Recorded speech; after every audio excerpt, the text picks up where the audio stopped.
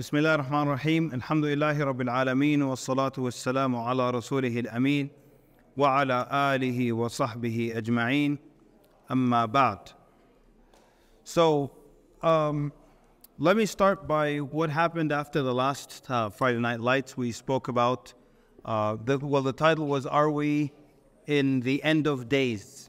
And perhaps today it's the same title, I don't know. But a number of interesting things happened.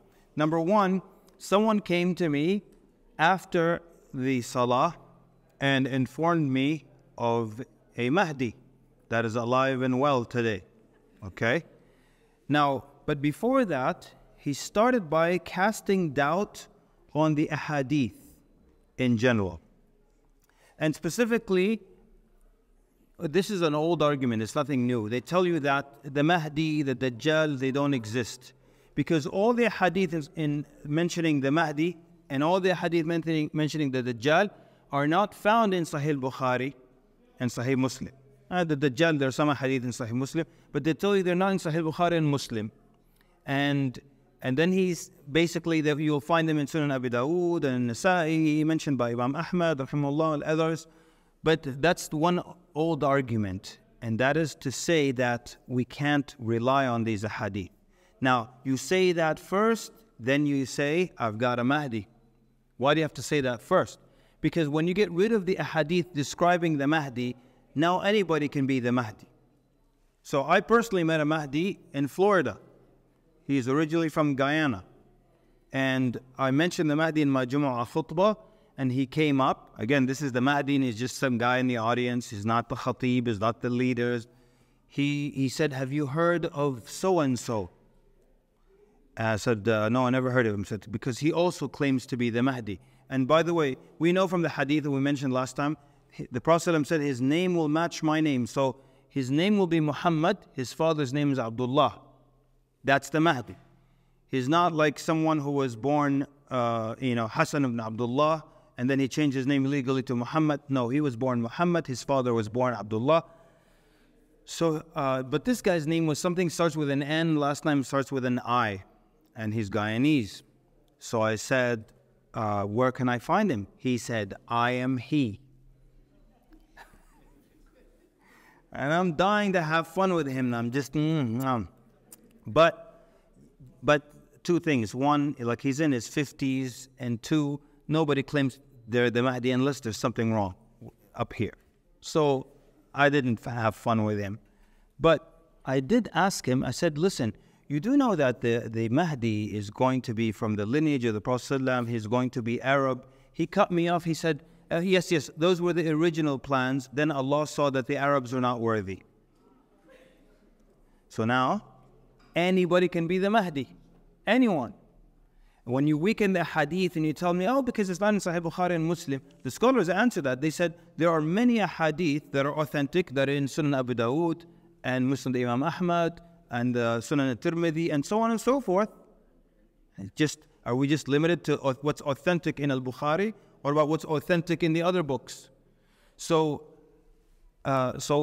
basically now when you're saying that Allah subhanahu wa ta'ala changed his mind, now anybody can be the Mahdi. So I'm trying to illustrate this to him. I said, okay, you claim to be the Mahdi. There was another brother with us. I said, and this brother claims to be the Mahdi. And I'm just a layman, an average Muslim. Now that the ahadith are all invalid, what mechanism do I have to be able to discern and to tell which one of you two is the Mahdi? You understand? That's why, like I said last week, the Prophet ﷺ gave us so many details about the Mahdi, his lineage, his physical description, and his travels, his movement from this place to that place, and the bay'ah and how it happens, and the army that gets swallowed up, and then everybody pledges to him, and you go make sure you pledge to him, all that stuff. Then we have when he leads the battles, the first day, the second day, the third day, and in that Fajr prayer, right before they make the Iqamah, right before he makes the Takbir, the Muslims look up and they see Isa alayhi salam coming down. And maybe we can talk about this later. But the point here is this. Then he tells Isa alayhi salam, تَقَدَّمْ يَا رُوحَ اللَّهِ. He asks him to advance and lead the prayer. and then Isa alayhi salam pushes him. He said the Iqamah was made for you, and Isa alayhi salam prays behind him, and the Mahdi leads that Fajr. And then there is not a single hadith about the Mahdi. Nothing else. Absolutely nothing. Not even a fabricated hadith. Why? Because who cares? That's why. When Isa alayhi salam, one of the 5 greatest prophets, returns, nobody cares about the Mahdi anymore. He did his job and he's done. You've got a superstar here. I always give the example, if I'm giving a lecture and then Mufti Mink walks in. Do you care about the rest of my lecture? Yeah, everyone's going to run to Mufti Mink. And when you get to him, you'll find that I'm ahead of you there also. Yeah? So that's why we have the description until that point, because we need to know the description. So that when someone says, I'm the Mahdi, I can weigh them against these hadith and see if they're telling the truth or not. But when you get rid of the hadith, now we've got nothing. Anyone can be the Mahdi, and there's no way to prove you're true or false. Okay?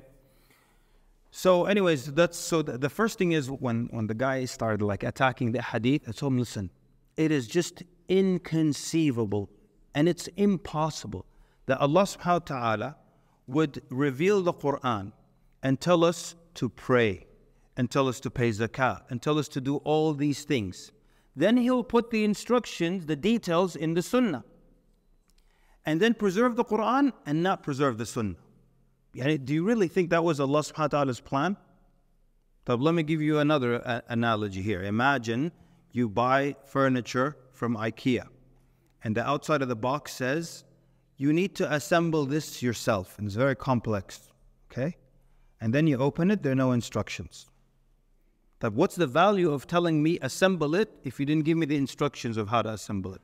What's the value of Allah subhanahu wa ta'ala telling you hundreds of times in the Quran to establish the prayer, and then He doesn't preserve the other form or the other source, which is the Sunnah, the Hadith, that has how to pray? There are those, it's an old argument, that said that the Dajjal does not exist. Because the Prophet said in the Hadith that there is no fitna that worse or more difficult than that of the Dajjal. There's never a test more difficult than the Dajjal. So they said there's no way that the Dajjal is such a big deal and he's never mentioned in the Quran. And by the way, the scholars spoke about why he's not mentioned in the Quran.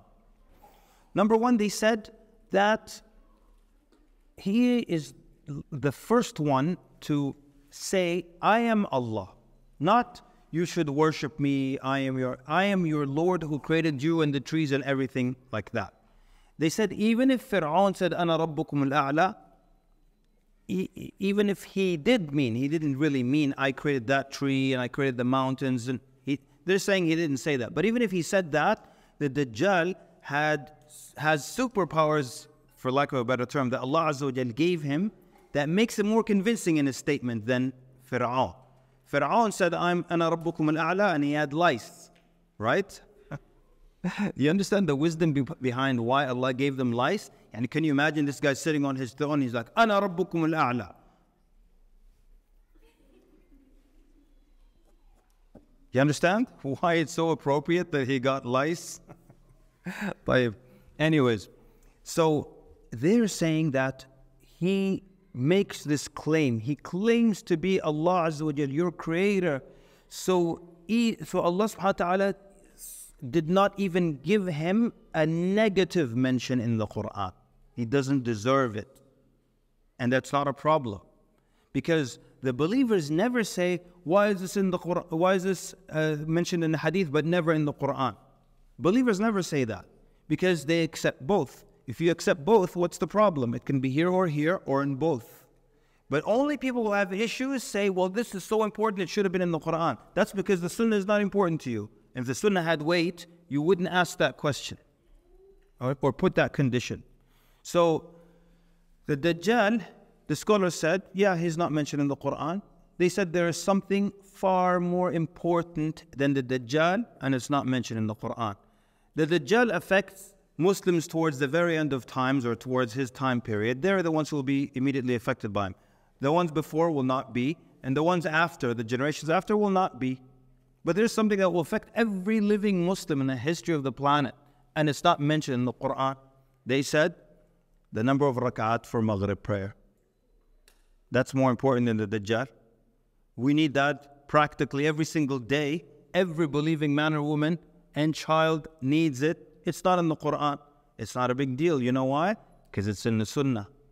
So don't ever accept from anyone who tries to say, well, you know, all the hadith are subject to and open to interpretation. No, they're not. Don't play that game.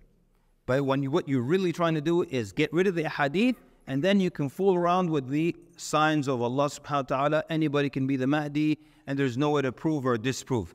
If you want me to finish that story, I said, okay, give me proof that he's the Mahdi. He said he has predictions that come true. And his next prediction is this winter, 2023. I said, what's the prediction? He said, that's in 2 months. He said, what's the prediction? He said, there will be no winter this year in the whole world, and the temperatures will rise to 151 degrees. That was like, this is great. It's only 2 months away. I don't need to waste any time debating here. I just said, let's make a deal. If this is false, you forget about this guy forever. He said, deal. We shook on it. End of discussion. Khalas. And there's so many Mahdis. There's a Mahdi who has a YouTube channel, and every video he uploads, he is like in his 30s or late 20s. Every video he uploads, he's refuting his 15-year-old cousin, because his 15-year-old cousin doesn't believe he's the Mahdi, and every video he's addressing his cousin, why I am the Mahdi. And when the Mahdi comes, he's going to have bigger issues than a 15-year-old who doesn't believe in him. But also, Allah subhanahu wa ta'ala will make it so that everyone becomes clearly aware that this is the Mahdi. And that's why people will pledge to him in numbers. It's not going to be some guy on YouTube or like the guy in Florida. 15 years, he said, he's been saying he's the Mahdi. He has just a few followers. I'm more worried about your followers. Right? I mean, you have a situation. That's why you think you're the Mahdi. Explain your 8 followers. What's their deal? Anyways. So the other thing is, one of the techniques, and maybe I should say, we really collectively as an ummah, we have the end of times akhlaq. We have the akhlaq of end of times. When there is killing and this and that, we have those, we're ready. Go online, you find the Muslims are ready for it. They have the mannerisms of the end of times people, you know. And people are always, yes please, you guys in the back, yani, don't disrupt everyone else. So the people are quick to discredit one another. And if you don't hear what you want to hear from a speaker, he must be a scholar of the dollar. He must be, I don't know what, working for the West, or he must be a recipient of Saudi money. On that note, where is the Saudi money, by the way? Huh? I had one of my teachers, and he was at a lecture, and this guy was saying some crazy things about Islam and some crazy deviant things. He said, I got up and I spoke against him, and the whole audience was with me. He said, suddenly a guy got up. He said, I've never seen this guy before in my life. But he was able with one sentence to change the whole tide against me. He said, everyone was on my side because this guy was saying crazy things. He said, then a guy stood up and said, I've seen him take money from the Saudis before. He said, immediately everyone came to beat me up. Everybody, just all you have to do is Saudi money. So I personally don't know any speaker who gets money from the Saudis. And apparently when Saudis give you money, they just give you cash in front of everybody. This guy just saw him, okay? Anyways, but people, that's one of the ways you discredit people. And I have a khutbah right here on our YouTube channel, and one of the comments is like, yeah, go ahead, read from your little paper. I wrote it there. I read from it, I wipe my nose. But look, what kind of comment is that? It's like, oh yeah, you're working for the West. Like, you don't know me, and I don't have Saudi money. And when I have Saudi, you'll know it. You'll see my watch, and Inna alhamdulillah. But you know, this way, by the way, when you discredit everybody, everybody's a scholar for the dollar, everybody works for this, everyone, you know, works for the government and all that. You discredit people. This is a technique that a lot of cults also and deviants use to make sure you don't go anywhere else. So you're not going to ask anybody else besides their guy, because everyone else is something wrong with them. Everyone else is something, they have something wrong with them. So going back to the signs of the hour, all right, we understand that some of the signs have been mentioned in great detail, minor and major. And some of the signs have purposely been left vague, all right? And some of the signs, even the Prophet ﷺ doesn't know the order. In the hadith, the Prophet ﷺ mentioned the 10 major signs.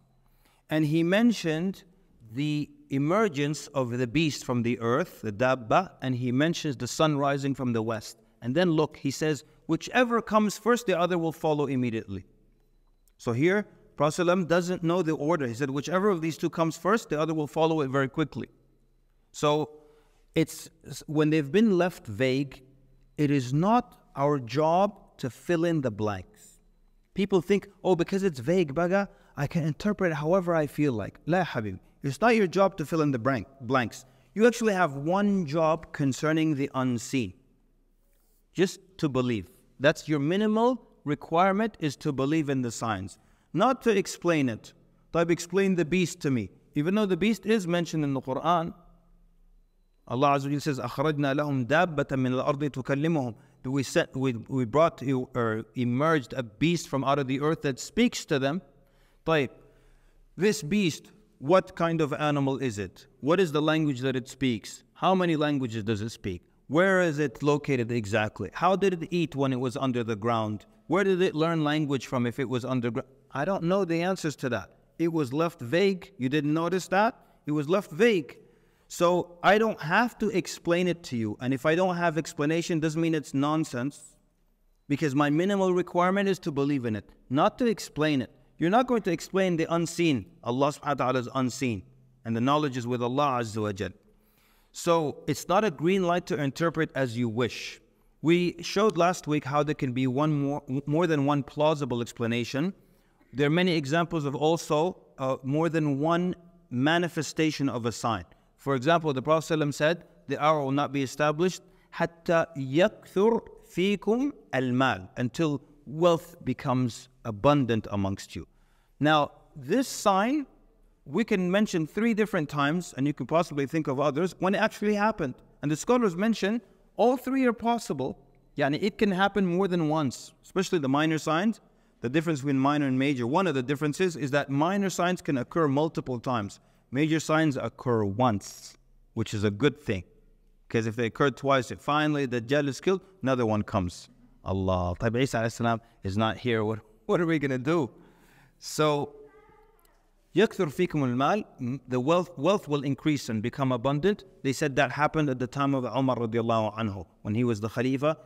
Fikum, some scholars said it means amongst the companions. Others said for the Muslims. But the companions at the death of Umar, or by the time of Umar, his Khilafah, they said there was so much wealth that the tarika, whatever you leave for your inheritors, imagine you leave a little bit of gold, you give this guy a bit, this guy, they would have to break it with an axe. And imagine that much gold, that much silver, that you need an axe to break it up so that your inheritors can get their share.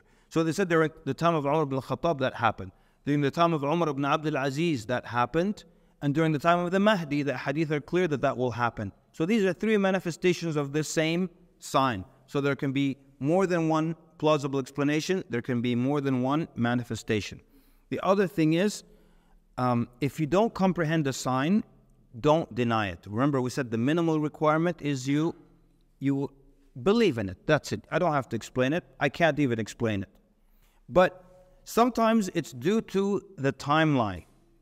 Like a comment from what I said last week about after the 3 trials, the Ummah will split into 2 camps, a camp of Iman with no hypocrisy, a camp of hypocrisy with no Iman. So someone said, how do you expect all these billions of Muslims to split into 2 camps? First of all, look at the timeline. This is far later on, after major trials, a lot of deaths. Yeah, it's possible. It's possible. And nobody said they live within one perimeter. The whole Ummah is in one camp and they're like, they check your badge, oh, mu'min, okay, come. So no one said it's like that. But it separated the people, meaning demarcated the people. Wallahu a'lam. There are other things that people use, like the word science now is a word that's used to scare people. Like one guy was discussing the end of times with me. He tried to scare me by saying, I'm a scientist and I know this. Type, Habibi, you're robotics. We're talking about biology. Wala bas kida bas. You tell me the word scientist, I'm supposed to be afraid. He deals with artificial intelligence, really, AI. Type. And we're talking about biology, but you are a scientist, but not in this field. So people will say things like, and they will not even do a basic Google search. Yeah, that's what's painful. And they'll tell you, oh, this sign doesn't exist because of this, because we explored the earth. I don't know if I said this last week. There's one guy, he's an Arabic speaker, and he always pushes, like he pushes himself as this science-based speaker. He says the Dajjal doesn't exist because we have scoured the earth and we haven't found him. And I said, if you do a simple Google search, unexplored regions of the earth, so much of the earth has not been explored. And you just made that statement. Or they tell you that human beings cannot live without sunlight. Who said that? Who said that? Google it. Just basic Googling. Well, it's not even research. Just put in words and hit enter. Like human beings cannot live without Ya'juj and Ma'juj. How can they be in a cave? First of all, nobody said the word cave, but they're trapped somewhere. Oh, but how would they live without sunlight? Who says that in order for you to be in a cave, there has to not be any sunlight? I always told the story. I personally visited some caves in Malaysia, and it's basically a mountain. You're climbing up these stairs, you go inside this hollowed out mountain. Not human, but just hollow mountain. And if there's only one entrance, and if somebody blocked that entrance after we walked in, we would be stuck in there. But way up at the peak, the summit, at the peak of the opening, there's an opening and sunlight comes through it. There you go. We're stuck. We're in a cave or a hollowed out mountain. We can't get out. And there's sunlight. People, they don't use their imagination enough to explain other possibilities, Now, another thing is that the signs of the Day of Judgment, they are to be taken literally. The majority of human speech is literal speech. The Quran, with the exception of few parts, Allah is speaking literally. And the Hadith the same way, the signs the same way. But we always, when we can't figure something out, we say, oh, it's just figurative, it's just figurative. No.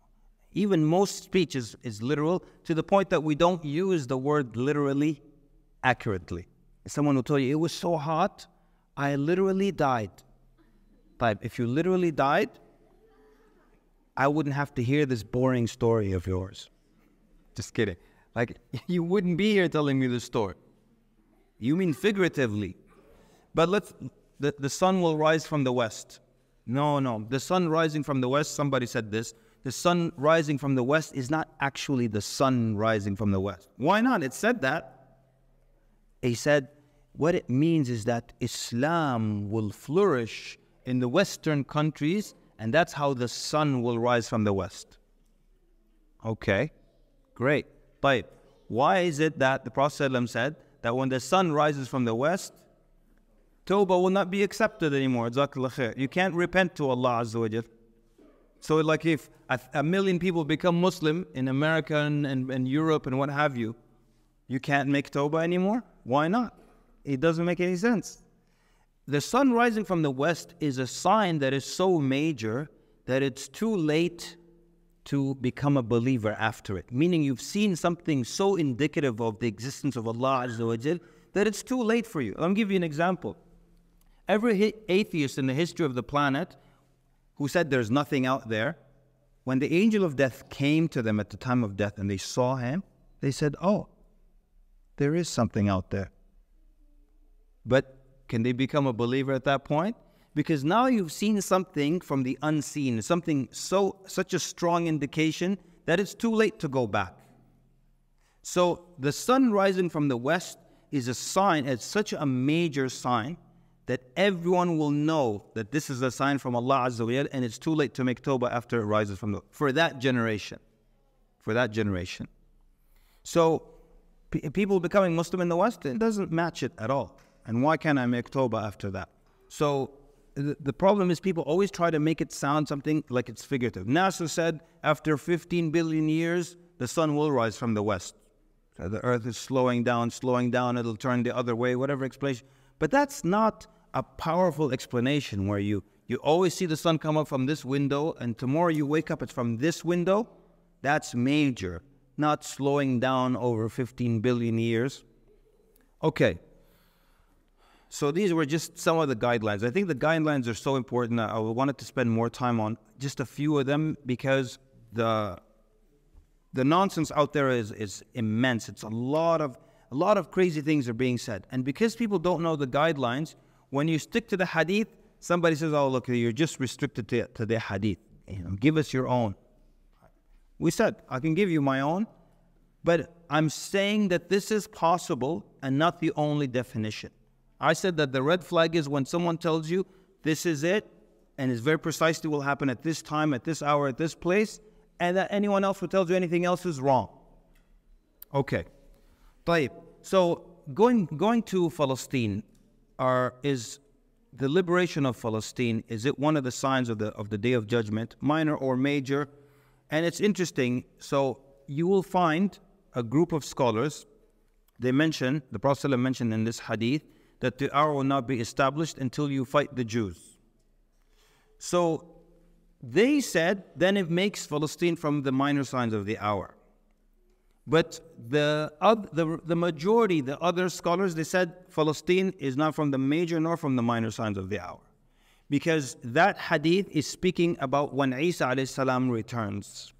And it's a later time period. And as we expressed last week, that the Al-Aqsa or Jerusalem or Palestine will already be liberated by the time the Mahdi comes. And we gave the arguments last time. So it's already under the control of the Muslims. So they're saying that it's neither mentioned in this way nor the other way, and it's not mentioned as one of the signs of the hour. Wallahu ta'ala a'lam. But the most important thing is this, is that, and I mentioned the point last week about how it gives you more hope that it's not the Mahdi who's going to free Palestine. Because then you have to sit and there's nothing you can do. But the fact that it will happen before the Mahdi, that means we will be a part of it, meaning what we do today or what we do with our children or things that we initiate and things that they will do, they will be a part of the catalyst that leads to Palestine being free. So that's why doing your part is very important when people boycott. And what's very important also is to respect what the other person is doing. There are some people who are involved politically on the issue of Palestine, and they have no respect for what the other person is doing. And there are people who make dua, and they look down at those who go to rallies, and rallies don't mean anything.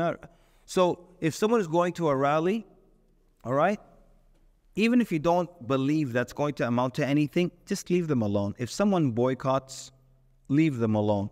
And it's also part of good manners. Let me explain why. Let me use the COVID mask analogy. If you gave me a study that shows that with absolutely no doubt, the mask is absolutely worthless piece of cloth you're putting in front of your face, I would still wear the mask. Why?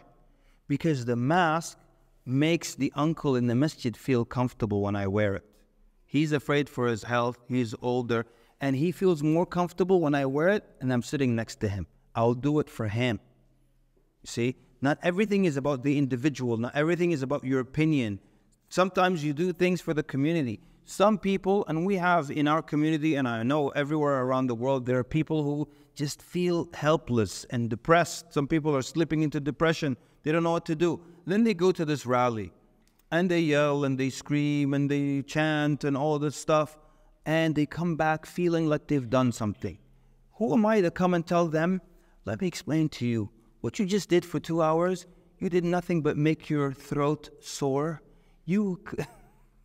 See how cruel that is? And maybe that's their only outlet.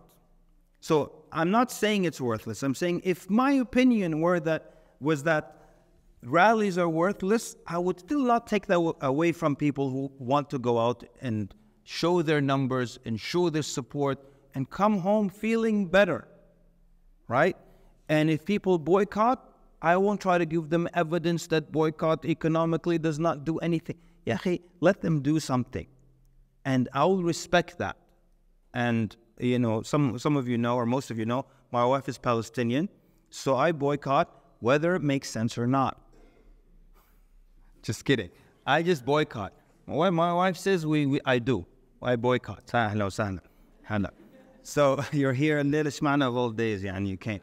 So I boycott, right? And she told this story. She was at an event, and she was talking to this other sister, and they were both talking about how they boycott. And they were bonding over this idea of boycotting. So a third sister joined them, and she saw the discussion was about boycotting, and they mentioned some products, and they mentioned Coca-Cola. So the sister ran to the ice cooler, opened it, grabbed the Coke, and then ran back to them and opened it in front of them, in the middle. Psst. Why? Khalas, you don't believe it, I don't believe it.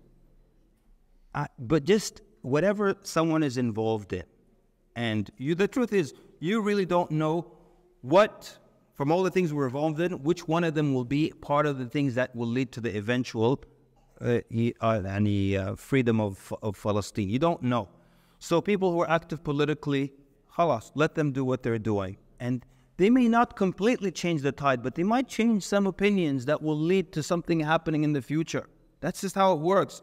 Boycotting, rallies, allow people to do these things and find what you can be a part of.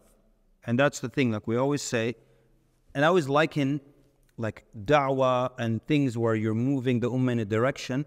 Everybody is like one component in a machine. So da'wah is a machine, and you're one of the pieces in it. And if you were to remove any metal piece from an engine, it would stop. Because it's all important. Walillah, Shaykh. Yeah? We have people who understand more than I do in mechanics. You know, when I was a young teenager, I used to have this moped, and I used to always take it apart. I would take the carburetor apart every day. I'd clean it, put it back together. And one day I felt confident. I took the pistons apart, and I took the piston out, and there was this ridiculous dumb ring around the piston. As I was taking it out, it broke in half. And I remember saying, it's just a dumb ring. I put it back, broken. It never ran again for 2 years. That's the piston ring. Has a very important part. So everything is important. There's no one component that if you could do without it, Mr. Honda wouldn't have put it in there. Everything has its part. So everyone plays a role. Now, with that being said, one of the things we should all do is have a stronger connection to our masajid. Like, what does that have to do with anything? And make sure your children have a strong connection to the masjid. And Wednesday, what are we going to do today? We're just going to go to the masjid. What are we going to do? We're just going to chill. There's nothing happening. We're just going to sit in the masjid. You're going to play your game, play it in the masjid. You're going to read in the masjid. And we're going to pray there. And we're going to attend classes. We're going to attend lectures. Why? What does that have to do with anything? Look at any of the victories in Islamic history and any of the things of the victories that are going to happen in the future. Who are the victorious ones? The believers. وَالْعَاقِبَةُ لِلْمُتَّقِينَ, Allah says in the Quran. And the final end is for those who have taqwa.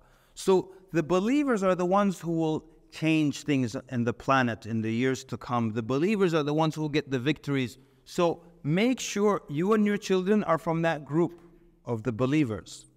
I hope that what's happening is a big wake-up call for people to drop, bad habits, to stop, with their complaints and their, I hate this and I can't stand that. Because look at what's happening to people. People haven't had a meal, drinking sewer water for days. And here we are, too much ice. And by the way, this aspect of raising children is about extinct, basically. The idea of, creating or raising men, warriors, this concept doesn't exist. Khalas, it's gone now. It's gone. When you talk about it, people are like, well, what is this? But the idea of raising men who don't bicker about mosquitoes, These mosquitoes literally killed me. Really? Also, if mosquitoes kill you, we don't want you. We don't want you. What are we going to do with you? Huh? Bullets flying. I said, mosquitoes. Mosquitoes. But just anyways, the believers, that's the group that does all the doing is done by the believers. So connect yourself to your masjid, to learning your religion. When the Prophet ﷺ, and even learning the end of times. So the Prophet ﷺ, when he mentioned the famine that will happen on the earth at the time or before the Dajjal comes out, and then the third year in particular, the companion said, how will people eat? Like, there's not a drop of rain on the planet, all vegetation will not grow, and all hoofed animals, except for a few, will remain. So the companions immediately said, how will people eat, Ya Rasulullah? And the Prophet ﷺ said, by making tasbih, tahleed, takbir, tahmeed. And when you say that in that time period, nutrients will come into your blood. You will survive by saying Subhanallah, Alhamdulillah, Akbar, wa la ilaha illallah. How would you know that if you didn't read the hadith? Ibn Kathir rahimahullah, who lived about 800 years ago, he says, this is the importance of teaching this material to your children, and they teach it to their children, so that whatever of your progeny or your ancestors is alive at the time, they know how to survive. How else would you know? How else would you guess that if I say these 4 words, I will get nutrients and that will be equivalent to eating? You wouldn't know. And that's why the Prophet ﷺ tells us about these signs, so that we know how to behave when that time comes. And every one of the victories and the great things that happen to the believers or to the Muslims will be at the hands of the believers. So make sure you raise your children and make sure that you're from that group. Okay. The last thing I want to say, and before we do a run through the timeline, unless anyone has any questions, is that the minor signs, there are many. One of the scholars enumerated 400 signs, minor signs before the Day of Judgment. But the major are 10.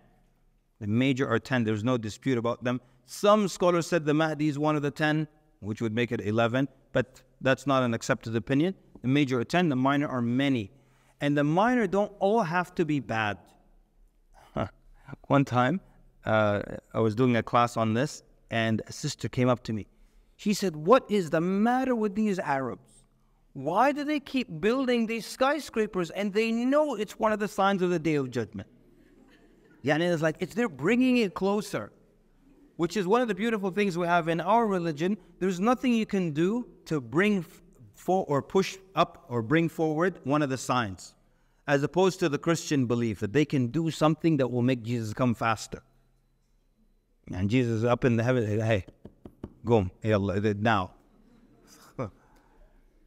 You can't change Allah subhanahu wa ta'ala's plan. We don't have that. We can't have a bunch of guys sick and tired of what's going on. You know what? Forget this. We're not waiting for the Mahdi. One of you be the Mahdi. Yalla, bismillah. Who votes for Abdullah? Khalas, Abdullah, you're the Mahdi. So we can't do that. So they're not actually bringing forward the day of Judgment or anything like that. The Prophet ﷺ mentioned the barefoot, the naked barefoot shepherds that will compete in the construction of tall buildings. Scholars said naked and barefoot means recently they were poor. I saw a black and white photo of Dubai. It was insane. It was like some little busted up village. It's recent, but in no time, look at the changes. So when he said naked barefoot means they were recently poor and then they came onto a lot of wealth. And now, so there is nothing that says this is bad. I knew people who would not decorate their homes. I tell you, look, from the signs of the hour, that people decorate their homes. It's not saying it's a bad thing. When the Prophet ﷺ spoke this, the walls and homes were either made of solid stones or they were mud walls, palm stalks covered in mud. And you didn't, and if that was your home, you didn't have the idea of, let me hammer a nail into this mud and hang a poster or of calligraphy. They didn't have that. So the Prophet ﷺ is talking about how towards the end of times people will decorate their homes. He didn't say it's a bad thing. They will compete in the construction of tall buildings. It's not a bad thing. It's just how the world will look. That commerce will be so plentiful that a man will bring his wife to help him at his place of work. And I used to see brothers, if they see a man and his wife working in their own business, oh, look at this guy. He brings his wife to work with him. If his wife went to work for another guy, you don't have a problem. If she works with her husband, you have a problem. What kind of mentality is this? At least with her husband, she can yell at her boss and make him do what she wants. Threaten him. She can't do with the other guy. So it's not a bad thing. It's saying there was a time when the wife would stay, the man would go. There was so little commerce, and when he would get whatever he needed for the day, he would close the store and come back home. But now business will increase so much that instead of his wife just staying home with nothing to do, he tells her, I need your help. That's what the hadith is saying. It's not saying it's a bad thing. The hadith mentions that towards the end of time, that there will be so much killing, so much so that a 50 women will have one qayyim. Qayyim hina, it means like the person who looks after. So is that haram? It's not haram. It's just something that's going to happen in that world. There's nothing bad about it, unless you're that guy. Just kidding. So, so not every sign means it's absolutely a bad thing. You have to stay away from it. Na'am? Yes, because of a lot of killing. Because of a lot of killing. All right. Taib, is there anything before we move on to a brief description of the 10 signs, 10 major signs? Or anything you want to say, or? Yes, sir. What is the story about someone to claim to be the Mahdi in the Kaaba? Yes. Okay. Yes. Yeah. Okay. Taib. I mean, it's gonna take a little bit of our time, but I love this incident, right? So I don't mean it in that way, but basically, in 1979, it's known as the Fitna of Juhayman. And the Saudi government was super secretive about this and didn't express it or talk about it. But now they have like a documentary with reenactments and everything. But basically, there was, and look at this story, basically. There are a lot of lessons in it. So in 1979 is when it actually happened. A little before that, there was a young man and a group of young men, and for all intents and purposes, they appeared to be righteous young men, religious and students of knowledge and everything. One of them, his name was Muhammad ibn Abdullah. And he did have the pronounced forehead and the aqna al-anfi, yani aquiline nose with a bridge, kida. So he actually had the name of the Mahdi, and he kind of resembled the physical description of the Mahdi. And the shaitan had a crazy role to play in this. Yeah, crazy. So what happened was, like the shaitan gave a number of total random strangers the same exact dream. So you're that guy now, and a stranger that you've never seen before walks up to you and says, hey, I saw you in my dream last night, that we were giving you the bay'ah at the Kaaba, and you're the Mahdi. What would you say? طيب يلا غور, right?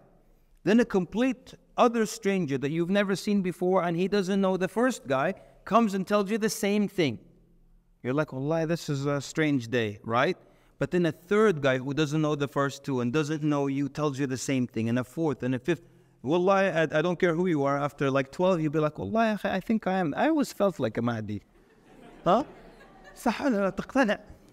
So then his friends started to, and Juhayman was the main ringleader, and they were convinced that they have the Mahdi amongst them, and they, in the Fajr Salah, smuggled some weapons into the Haram.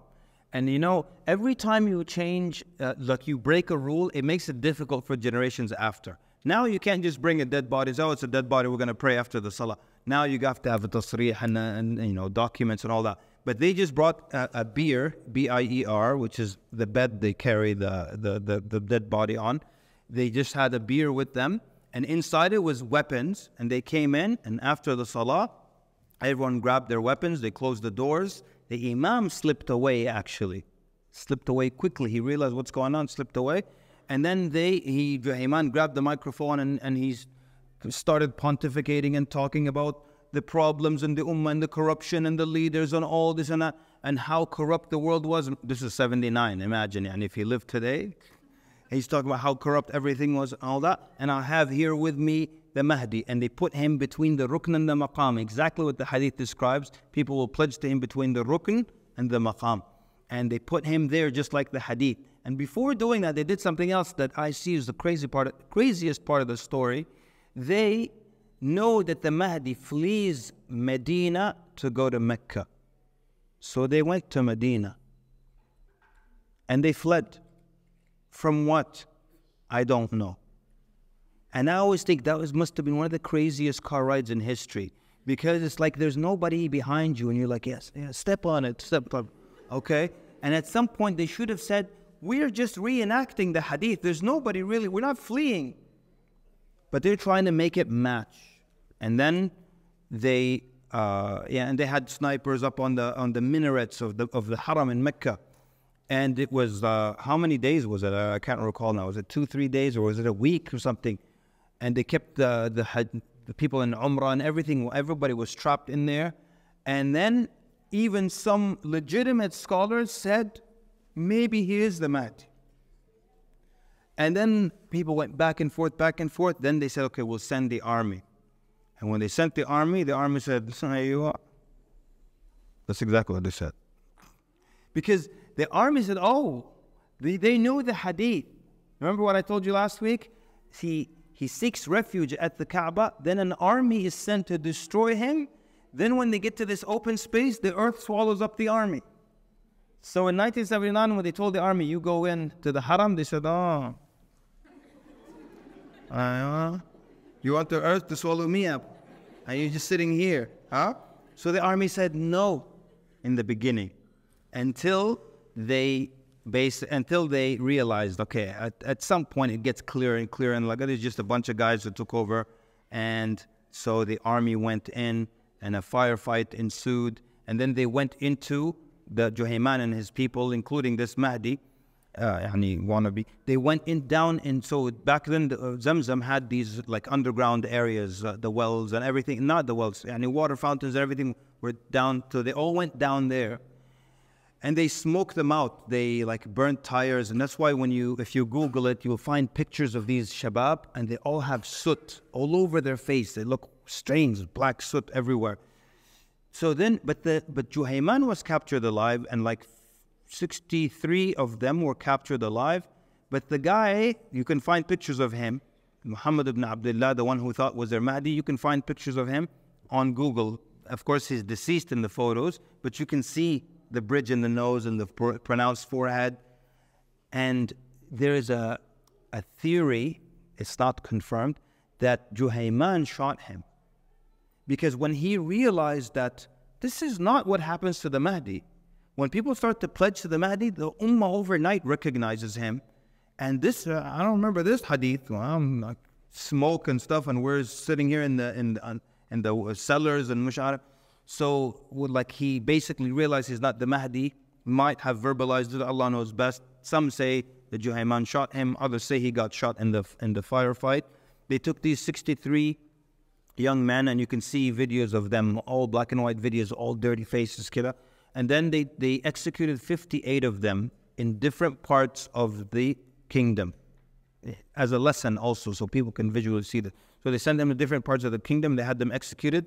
And I don't know if a few of them were pardoned or not. But basically that became known as the fitna of Juhayman. And right now there's some documentaries with some reenactments. So now be careful. When you Google it now, you will find the actor who played Juhayman in some of the images as you Google it, and not the original. So you have to kind of decipher and see which is which. But basically, finally now there's some coming out about that. But before, it was just so hush-hush, you had to investigate deep to find out. That's the fitna of Juhayman in more or less in brief. Allah ta'ala alam. Anyone else?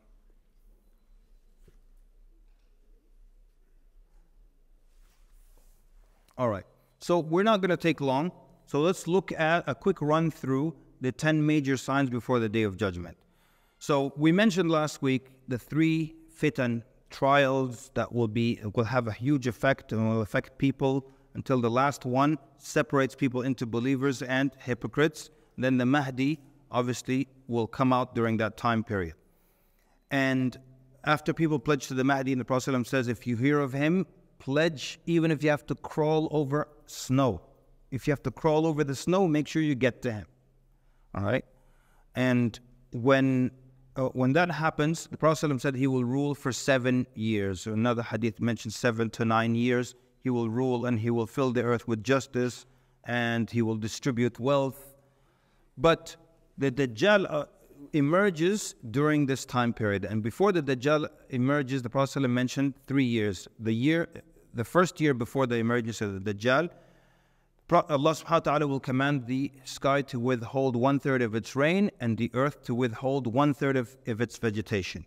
In the second year, Allah will command the heavens or the sky to withhold half its rain and the earth half its vegetation. And then in the third year, the Prophet ﷺ says, Allah will command the sky or the clouds, to withhold all of its rain. The Prophet ﷺ says, and it will not rain a single drop on earth, and the vegetation will not grow, not a single plant will grow all over the earth, and all vegetation will die, and all hoofed animals will die, except for what Allah subhanahu wa ta'ala wills. Then the Mahdi emerges when there is this famine and starvation, and sorry, not the Mahdi, the Dajjal.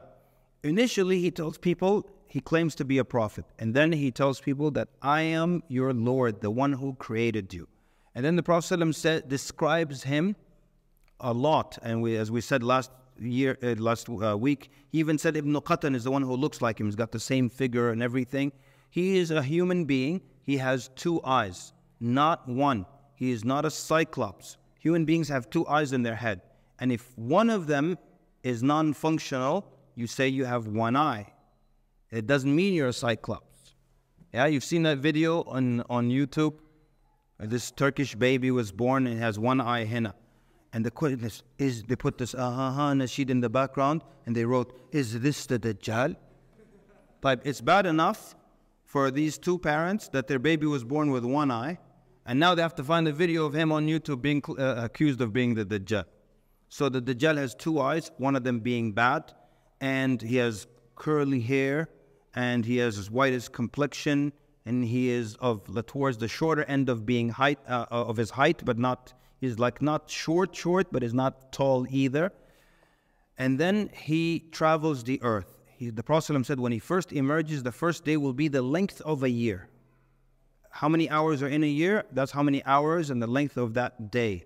Some scholars said, because it's a very difficult day, it will seem like a long day, like a year. Others said, no, it will be exactly as long as a year as long. Because the companions, their first question was, how will we pray? And he said, you will estimate it. You pray Fajr, and then after 6 or 7 hours there's Dhuhr. You'll wait 6 or 7 hours, then you'll pray Dhuhr, then you'll pray Asr, just like that. Then the second day will be as long as a month.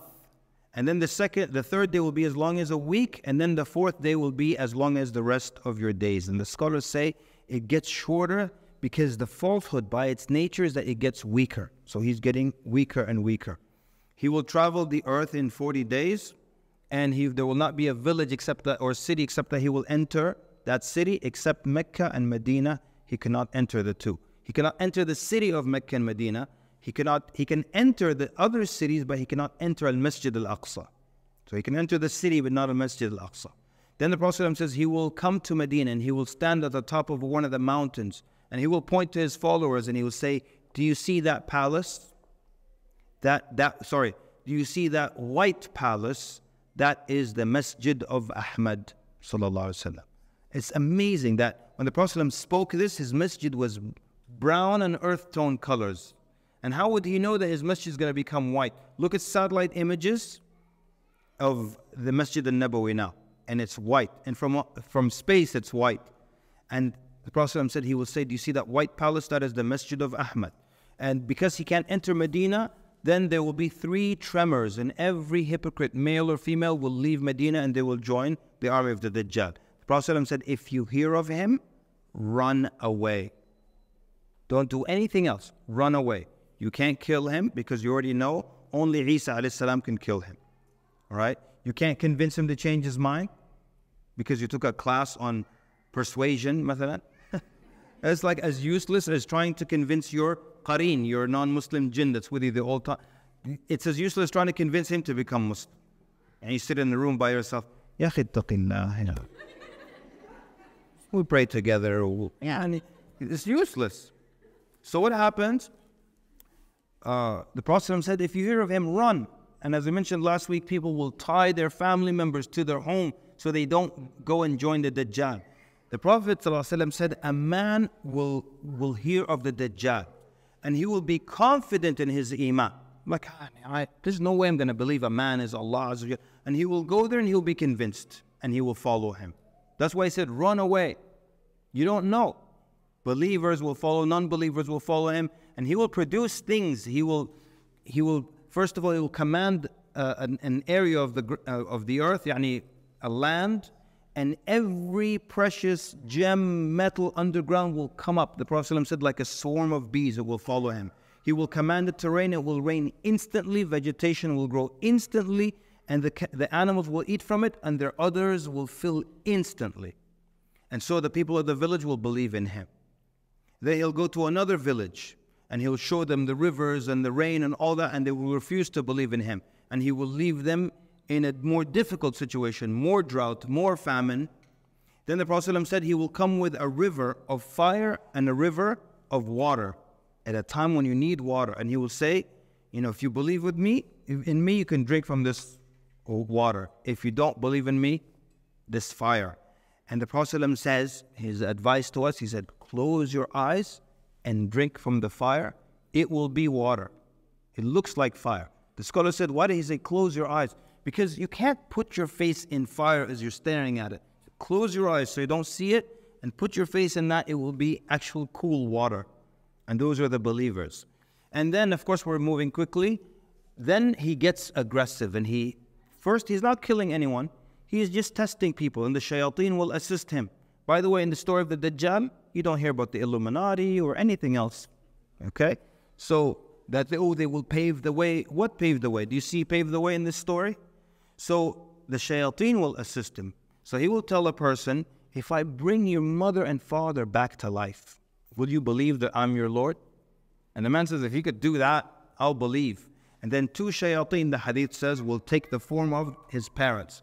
So you will see your mother who died 25 years ago, exactly her, in the flesh and same sound, and she'll say, my son, listen, I've died, I know where I'm from, I've been there. He is your Lord, believe in him, and the person will believe in him. And then then there's the incident of one of the greatest martyrs in the sight of Allah. The Prophet ﷺ describes a young man brimming with youth, and he will come, and the people of the Dajjal will capture him. They say, do you believe that the Dajjal is our Lord? He will say, no. So they will take him to the Dajjal, and the Dajjal will say, do you believe that I'm your Lord? He will say, no. So then he will cut him in half. And he will cut him in two separate halves and walk between the two halves. Then he will call him back to life. So he will come back together and come back to life. And then the hadith describes that he will be smiling. And he will say, now I am even more sure that you are the Dajjal. And the scholars say, how does he know? How is he even more sure? Because he knew the hadith. That's why it's important to understand this. He's like, oh my God, I heard about this at Friday Night Lights. And I didn't know I was I am that guy. That's why he smiles like, oh, I read about myself. So then the Dajjal now tries to kill him, tries to cut his neck, but it will become of brass. Now, there's something interesting here. And so he can't cut his neck. The Dajjal can't cut his neck. This is very embarrassing for him because his believers think he is Allah. Astaghfirullah. He is God who created this guy. Now he can't kill him. Very embarrassing. But what's interesting, I always think about why is it that his knife just wouldn't work? Why does his neck change to brass? Because that's visible. Everyone can see that his neck changed to an actual metal, and now nothing works. So now this is embarrassing for the Dajjal. So he takes him and throws him into a fire. But the Prophet ﷺ said he will actually be throwing him into a Jannah, and he will be of the greatest martyrs in the sight of Allah. So now The Dajjal has an army, so the Mahdi, even though he knows he cannot kill the Dajjal, he prepares an army to resist the Dajjal. And that's why I always say there's a lesson in that. The Mahdi knows he can't kill the Dajjal, but he still does his part, you know? So same thing for us. We don't sit and wait for the Mahdi. That's paralyzing. You sit and wait for the Mahdi, he's going to do the work. No, you do your work. Even if it's something the Mahdi can do, you do your part, you resist. So the Mahdi puts together an army, and there will be a battle between the believers and the forces of the Dajjal. And the battle will be so severe that if a bird flies over the battlefield, from the heat and from all the projectiles, it would drop dead. And 1/3 of the army will be martyred. And the Prophet ﷺ said they will be of the greatest martyrs in the sight of Allah. And 1/3 of the army will run away. And the hadith says Allah will never forgive them. And 1/3 lives to fight the next day. So the next day they fight and they break into that. Martyrs, those who run away, those who remain. You see, the group is getting cleaner and cleaner also. Then on the 4th Fajr, so like, or maybe it's the 3rd day of battle. By the way, how much, have we done an hour yet? When it, close, huh? Type. Well, let me know, inshallah. And try to finish all. So basically what happens, then, like I described earlier, they make the iqamah, they're about to pray Fajr, and then they see the sky open up. And the Prophet describes they will see Isa alayhi salam descending with a hand on the wing of each angel. He's with 2 angels, hand on this wing, hand on this wing, and he's descending. Prophet describes his hair. And every time he describes him, he describes his hair. And when he describes the Dajjal, he describes his hair. So that people don't be confused between Al-Masih, Isa ibn Maryam, and Al-Masih, Al-Dajjal. This guy has curly hair. This guy has long, soft hair. كأنه خرج من ديماس. It's as if he just came out of a shower, basically, or a bath, where your hair is still limp and wet. Always describe his hair like that, long and limp.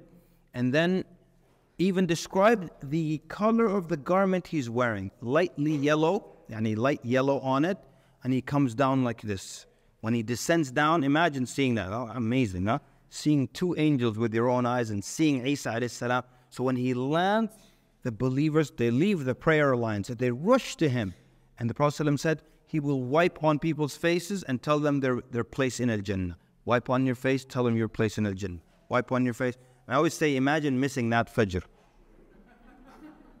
You come back, your roommate is still sleeping. He's like, hey, you missed Fajr. Like, yeah, I'll make it up. No, habibi, we saw angels, ya akhi.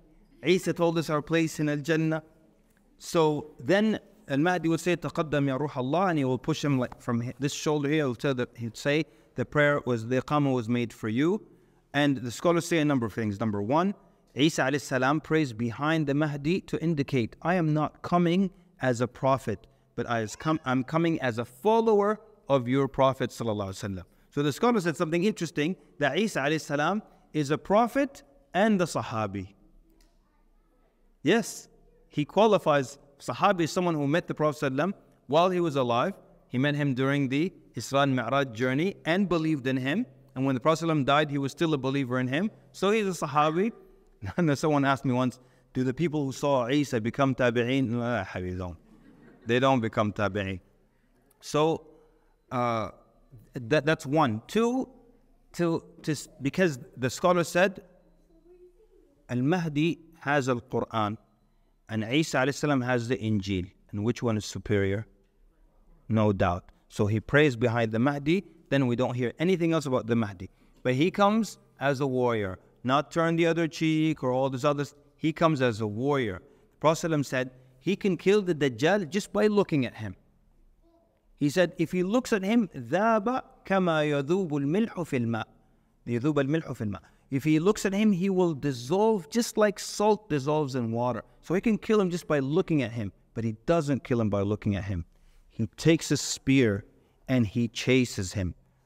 Oh man, there's so many interesting things. Like where Isa alayhi salam comes down is a very interesting story. Comes down near, should we go into this? There's so little time. He comes down near the white minaret in the eastern side of Damascus. In the year 741 after the Hijrah, Ibn Kathir rahimahullah says, the Christians in Damascus, with no right, destroyed a minaret for the masjid in Damascus. So the ruler, as a punishment, made them rebuild it from their own money. So they rebuilt it from a white stone or white marble. And Ibn Kathir and others who were alive, when they saw that, they're like, wow, a white minaret on the eastern side of Damascus? Google white minaret, you'll see it today. It's still standing. So the irony is beautiful. Like Isa alayhi salam, that the Christians claim to follow, will come down on the side of the Muslims at the site that you paid for from your own pocket. It's so in your face, I don't know. So basically, then, but let's go to where Isa alayhi salam takes a spear and he chases the Dajjal. And he catches up to him near the eastern door of Lud in Palestine. And then he stabs him with the spear, and he raises the spear and he shows the blood to everybody. Why? Because if he just looks at him until he dissolves, his followers are going to say, nonsense. Oh, our Lord left the worldly body and he ascended and went back to the heaven, right? But if they see blood, they're going to say, oh, that wasn't God. God can't be killed by a spear. And they will realize that when he lifts that blood up in the spear, they will scatter everywhere. The army of the Dajjal scatters everywhere. And that's when the Muslims go after them and they finish them off. And then the hadith says, فَبَيْنَمَا هُمْ كَذَلِكَ. While they're in that situation, Allah announces to them that I have let loose servants of mine that nobody can withstand. Because Isa alayhi salam, he comes as a warrior. Before killing the Dajjal, he kills with his breath. He comes as a warrior, and it's the next day of battle, right? So when the battle starts, from his breath, everything until the horizon, every soldier until the horizon dies. You just imagine like dominoes. Like he looks this way, and just like dominoes, tick, tick, tick, tick, tick, tick, tick, tick, until as far as his eye can see, people drop. Imagine a soldier like that in your army. You know, he's blowing this way, blowing this way. They're getting close from this side. You're like, Isa, Zakallah khair, just look this way. He looks this way, tick, tick, tick, tick, tick, tick, people drop. So look at the power that he has here. Then he kills the Dajjal. But even though he could kill people with his breath until the horizon, Allah tells him nobody can handle them. Which is beautiful because it's still saying he's not God, he's not divine. Because even though he can kill people in this magnificent way, a few moments later or a little while later, he's told nobody can handle them, which indicates he's not divine. Because now you have to hide. فَأَسْرِ بِعِبَادِي إِلَى الطُّورِ. So he takes the few believers who are with him and they go hide into the Mount of At-Tur. The scholar said, how will the Mount of At-Tur fit everybody? Two opinions. One says Allah will make it fit everyone. The second opinion says it might be another mountain at that time that is called At-Tur, and they will hide there. Ya'juj and Ma'juj will come out. They will come out and they will break through the physical barrier, not a figurative barrier. You all read Surah Al-Kahf every Friday. Is that barrier actual or physical? Figurative. Is it physical or figurative? If you tell me it's figurative, but why is Allah describing the materials and the process of building something figurative? Ituni zubar al-hadid. Zubar yani clumps kida of iron. So we got iron. And then ufrig alayhi qitara, which is copper, which people used to mix the two because copper oxidizes, and it saves the iron from rusting. And like, what does copper mean figuratively? What is qalam fukhuf, blow? What is that? What is blowing figuratively? What is iron, chunks of iron figuratively? What is this said figuratively? It's an actual barrier. They break through and they come out angry because you're the ones who trapped us. So they begin to kill everybody on earth. I'm going to go super fast now. Isa alayhi salam and the believers, they wait until they're hungry and they're poor. The Prophet says, until the head of an ox to one of them is more beloved to them than 1,000 dinars for one of you. That's how poor they are. Then finally, and they're just making dua to Allah. That's all they can do. And even though Ya'juj and Ma'juj scour the earth, they'll never find them. And the scholar said, just like you believed in Ya'juj and Ma'juj without being able to see them, your reward is that they will not be able to see you. So then a young man volunteers to go see what's going on, if they're gone or not. And they all bid him farewell. They expect him to die. And he goes out, and Ya'juj and Ma'juj are dead. everywhere. Because when they were making dua, Allah sent a naghaf, these small worms that enter into their bodies and they go into their brain. فَيَمُوتُ The Prophet said they die the death of one man. Yani when you have billions of people or millions of people, everyone has a different immune system. So today this guy, his throat itches and he coughs. Tomorrow he dies. Then tomorrow the next guy starts, I think I'm coming down with something, then he dies. But the Prophet said they all die the death of one man. So these millions, how does one man die? Like this? All these millions die the same instant. All of them just drop, shoot, like that. So he goes out and finds all the dead bodies. Then he lets Isa and the believers, alayhi salam, and the believers know that they're all dead. Then they come out and then, but there are dead bodies everywhere and the whole world reeks. So they make dua to Allah Azza wa Jal again. And the Prophet ﷺ says Allah will send birds that have necks like camels, long necks. And they will carry the bodies of Ya'juj and Ma'juj to wherever Allah decrees. Other scholars said, or narrations mentioned, they will throw them out in the ocean. And then Allah subhanahu wa ta'ala will send a thick, heavy rain that will cleanse the earth. فَتُصْبِحُ كَالزَّلَفَ So it looks like a mirror, shining and bright. And it will be said to the earth, رُدِّي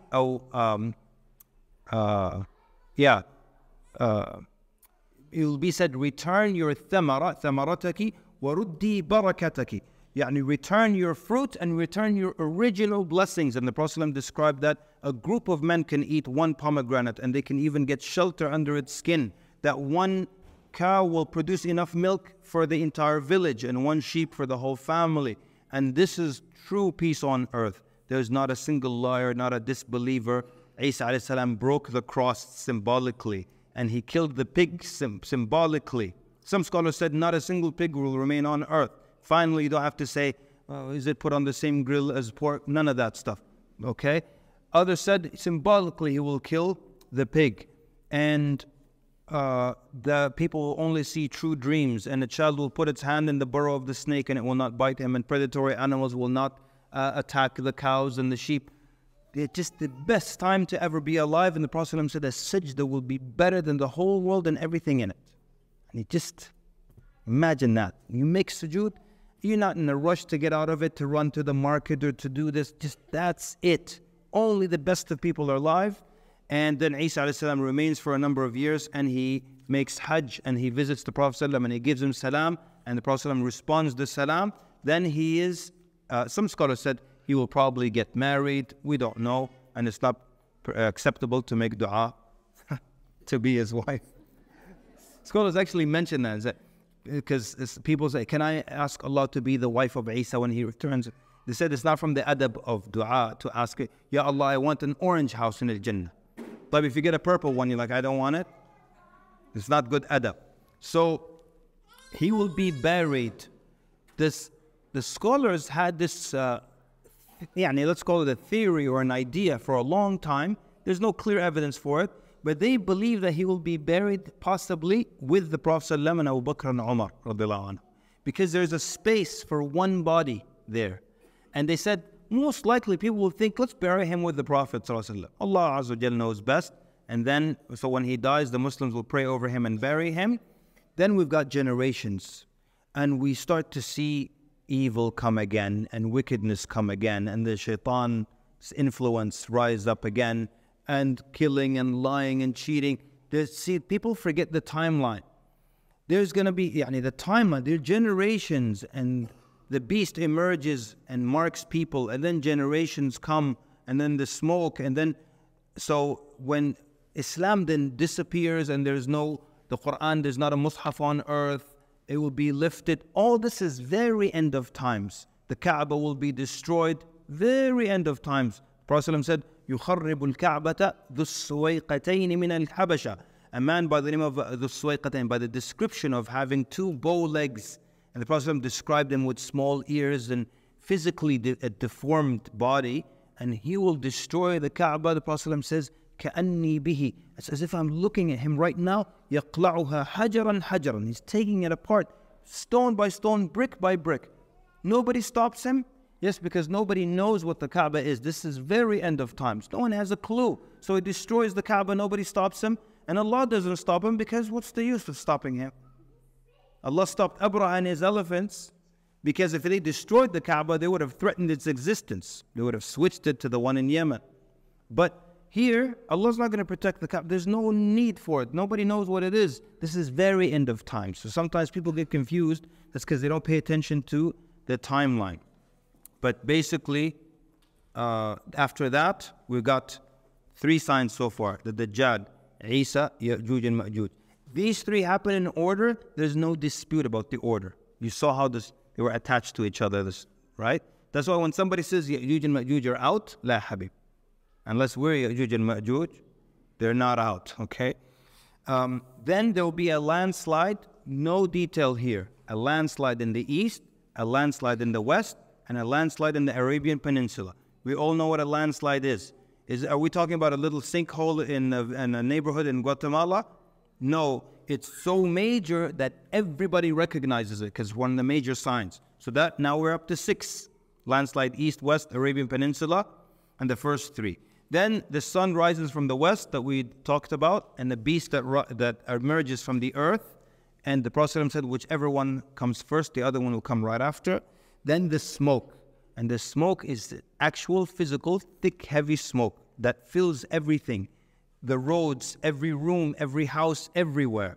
And when you inhale this smoke, the believer gets the sniffles. But the disbeliever becomes blackened and he becomes bloated. And so it will label them like that. And then after that is the great fire that gathers all the people to the land of resurrection.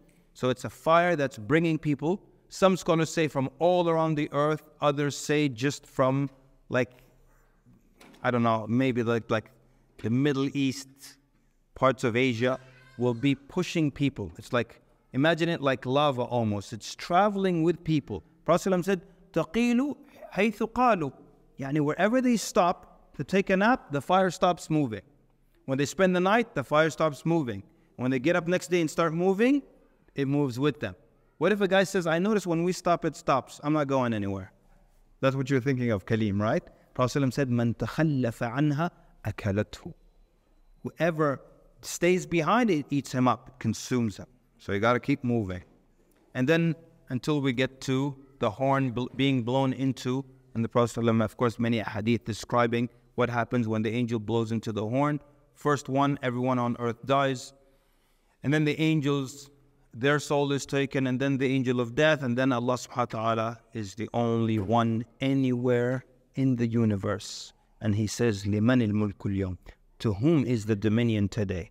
To whom is the dominion today? And then He answers Himself by Himself subhanahu wa ta'ala, because there's nobody else. لِلَّهِ رَبِّ الْعَالَمِينَ. Then He brings the angel of death back to life, then the angels back to life. ثُمَّ نُفِخَ فِيهِ أُخْرَى فَإِذَا هُمْ قِيَامٌ يَنْظُرُونَ. Then the horn is blown into the second time, and people are standing. It's called Yawm al-Qiyamah, because people are standing and they're looking around, completely back to life, conscious, this is me, my same body, and they're standing there waiting for the judgment to begin.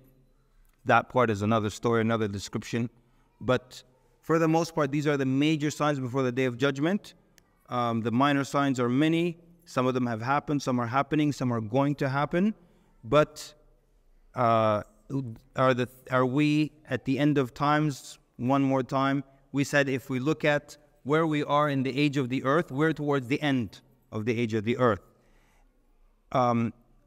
The description of our world today, is it the description of the world where all these things happen? No, not at this moment. Could it change within a few years? Absolutely. Anything major, even what's happening in Palestine now, can be part of the beginning of that world where the Mahdi comes out, or where leading to the Khilafah that will happen, and then the civil war, then the Mahdi, all these things. But the point is, these are all in the unseen.